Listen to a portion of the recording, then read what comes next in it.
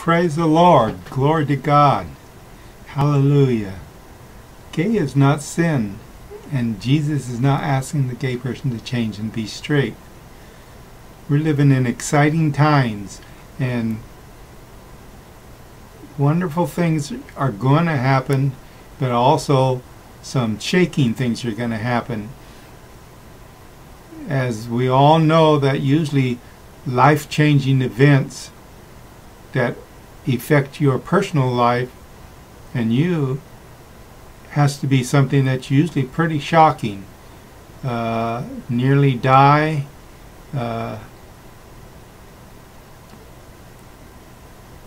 you're thrown into a situation that you never thought you'd ever be in, and you go off to war and see death all around you, and you come back and you're a different person than you were previously. So we're seeing that it takes some dramatic event to get you to change your life. Now, changing your life is not just moving from one city to the other and then you have a whole different surrounding, because you bring yourself with you. So it's you that needs to change. And in Christianity, God has been presenting things to us to help us change. We've come through several different phases that God has put on the earth so we can be ready to live eternity with Him. Now, we have no problem with that if we believe in Jesus, that He's the Son of God, that He paid the price for our sins, that our sins will be forgiven. So when we accept Jesus and accept His work on the cross and ask Him to forgive us, we know that this seals us to have eternal life with Jesus. But this is not all of it, because we've had phases of what God has done on earth. We had that in the garden, which didn't work. And we had out of the garden for 1,000 years, which didn't work. And we had Noah coming out for about as long. And then we had Moses, which actually brought the law, and that didn't work. And then we had David and Solomon, which shored up the nation of Israel, made it more powerful and strong, and built the temple of God. That didn't work. Then Jesus came and He died, and people say, well, that's a final sacrifice and that should work. Well, it does. It's provided. It legally, it gets you saved if you actually believe that God sent His Son to die for you, that Jesus Christ is the Son of God, and He rose on the third day. Legally, if you believe that, then you're saved forever.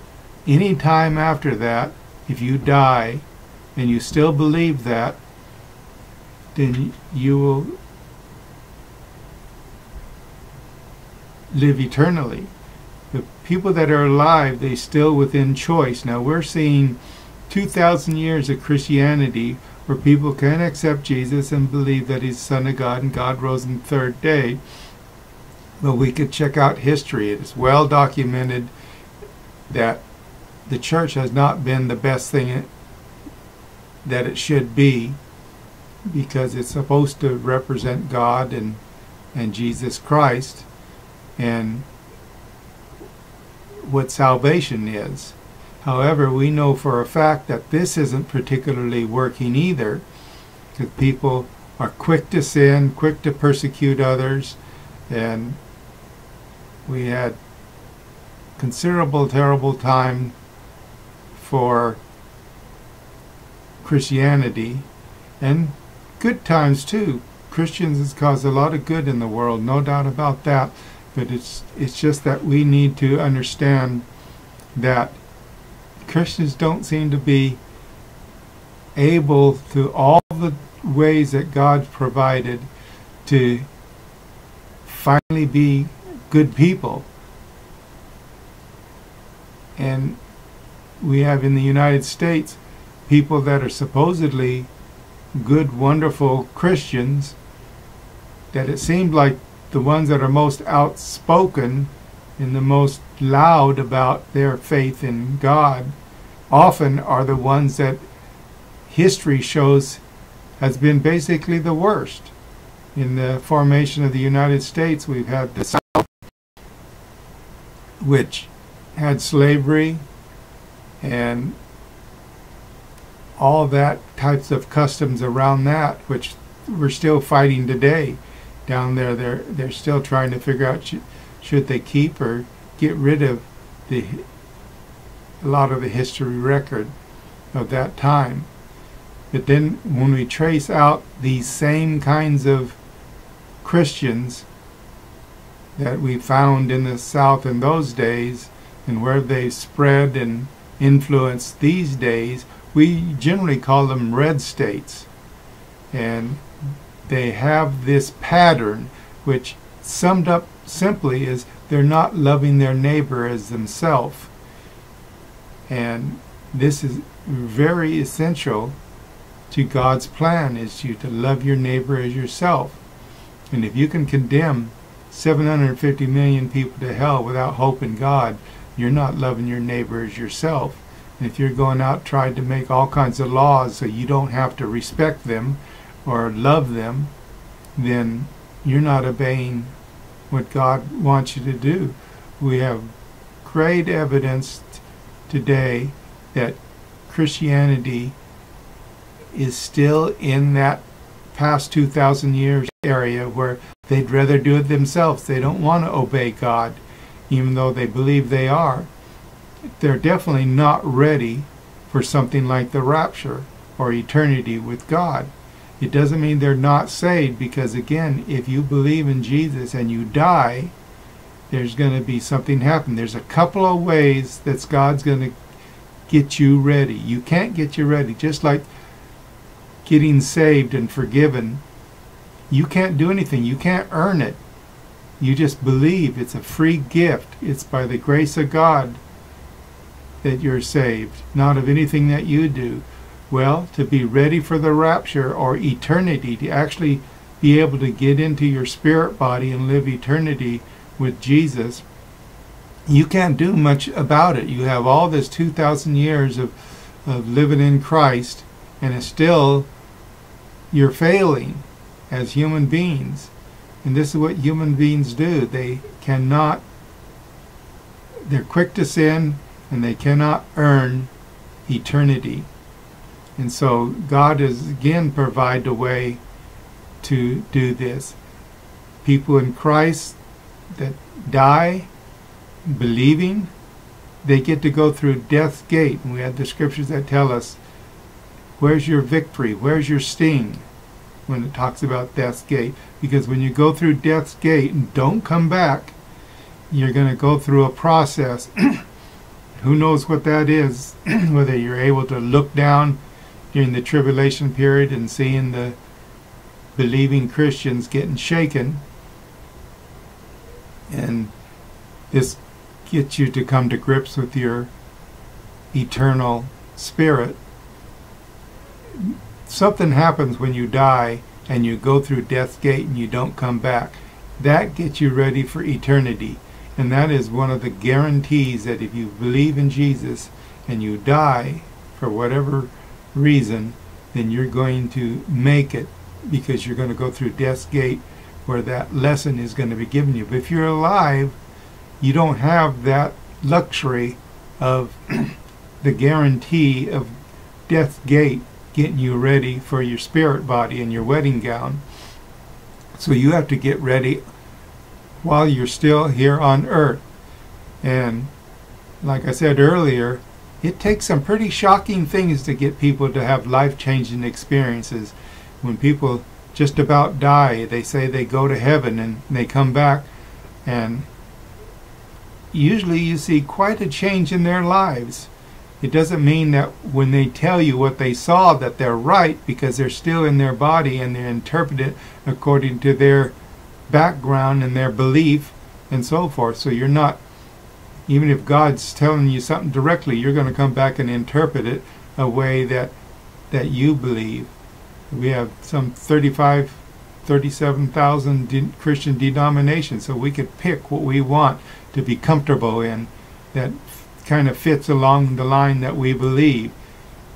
Doesn't mean they're right. It doesn't mean that they're wrong in some of their doctrines, but it doesn't mean all their doctrines are right.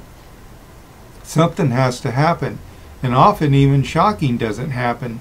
People just are stubborn and they want to stick in their ways. The Bible gives us some references to as many as 2/3 of Christians will turn their backs on Jesus.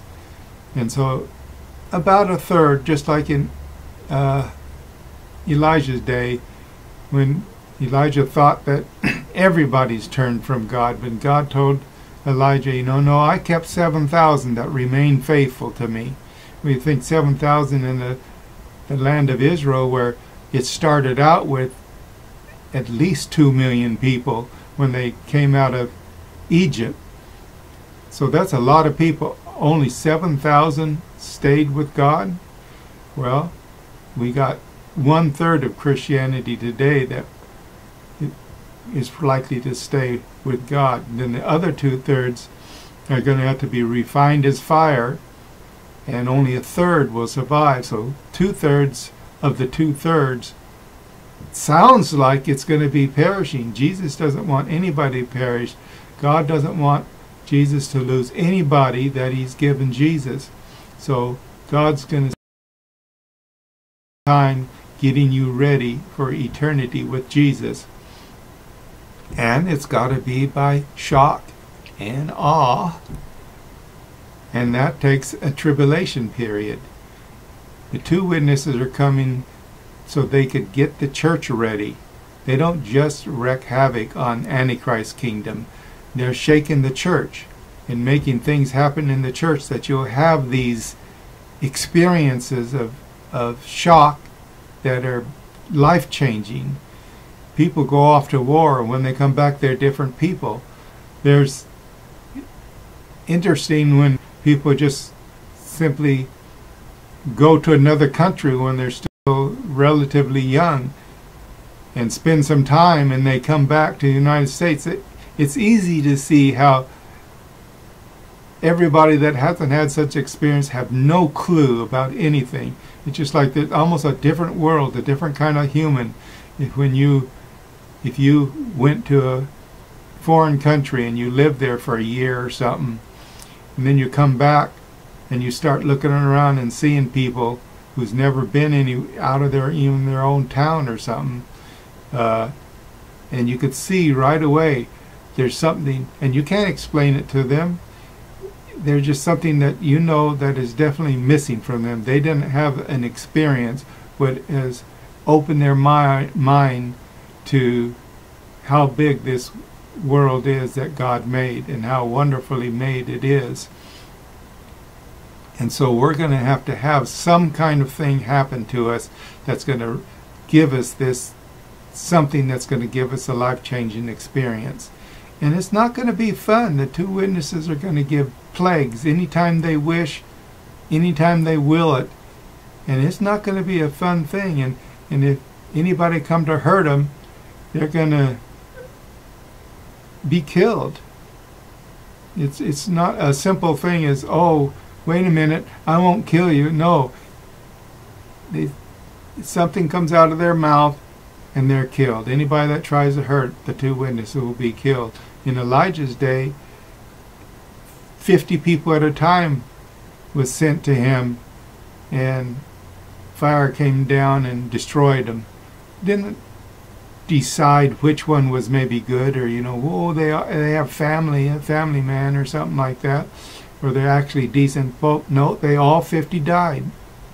When these things start happening, there's not going to be very much respecter of persons.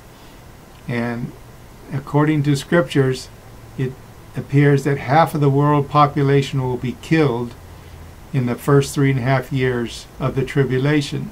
And Christians aren't going to be raptured out as so many false doctrines teach today, which comes, if you wanted to look it up, a woman named Margaret in the 1830s that was an occultist had a dream And she said in that dream, God told her there's going to be a pre-trib rapture. And then about 10 years later, in 1840, Darby enhanced that, her vision, to kind of begin to fit into a church-wide doctrine. And so you have this false doctrine that so many churches are believing, which, if you think about it for a second, how are we going to get all of these Christians with so difference of opinions on about things, and they're supposed to be ready? And Christians have been hurting people for a very long time, and you don't give any mercy to people that don't believe like you, and you think that you're just going to, the rapture is going to happen and nobody cares. All the people that died in Christ, persecuted by other Christians throughout the past 2,000 years, no answers to those prayers. God is just, and He has promised us that He will answer our prayers when we call on Him. And people have died without seeing these answered. And God has reserved a time to answer the prayers of all these saints that has died at the hand of other saints throughout history. And so there's going to come a time, because there is the book, I think it's Maccabees or something like that, that tells you, that could have been in the Bible, that's in the Catholic Bible, that tells you that Christians are going to be sitting around praising God and loving and believing in the return of Jesus, and then sudden destruction is going to come on them. They're going to wonder why, and God's going to say, why are you worrying? Why? That because what I'm doing is punishing you for Christians' past sins for the past 2,000 years. But what are you worried about that if I'm punishing you for their sin?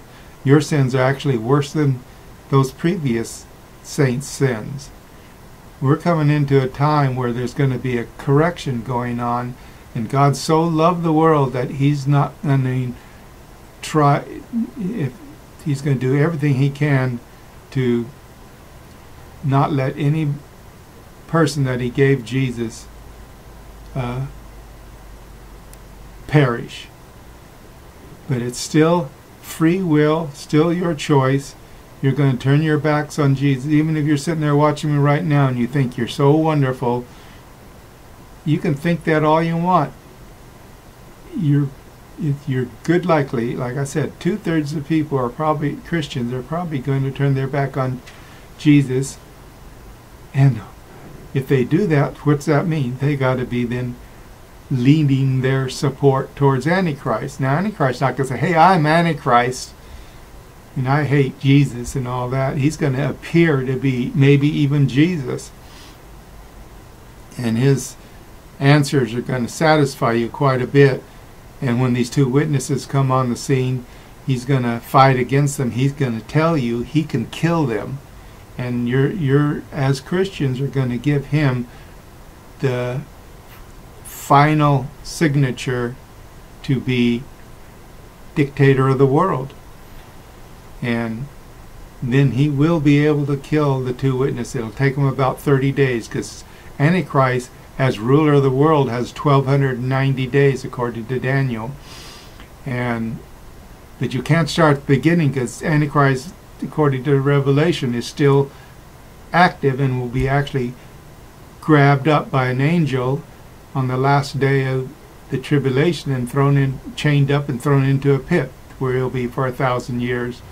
So you have to calculate Antichrist's days from the very last day of the tribulation upwards towards the front of the tribulation. Now we all know that at the beginning of the tribulation, the two witnesses begin their ministry, and they have 1,260 days. So when these two, Antichrist and the two witnesses, paths cross, the two witnesses are at their 1,230th day. They have 30 days left over before they're killed.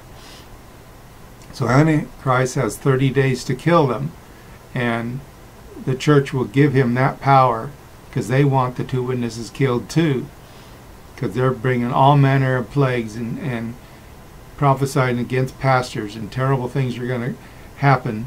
And People are just saying, well, this is not supposed to happen.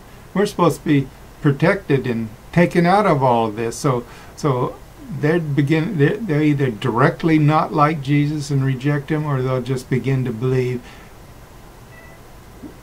that isn't Jesus, and this other guy that seems to be helping out in the world, making things better, at least as far as they can see, and he's promised he can kill the two witnesses. He seems more like Jesus than anything, so he's a much better person to give their support to. And sure enough, he kills the two witnesses right there in the middle of the tribulation, and Christians alike with unbelievers are going to celebrate and give gifts and so forth, until the shocking revelation to Christians, the two witnesses rise from the dead and then go on up to heaven right in front of their eyes.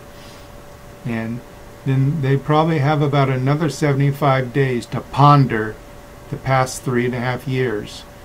And so, as the Bible says, there's going to be people, about a third of them are going to be refined.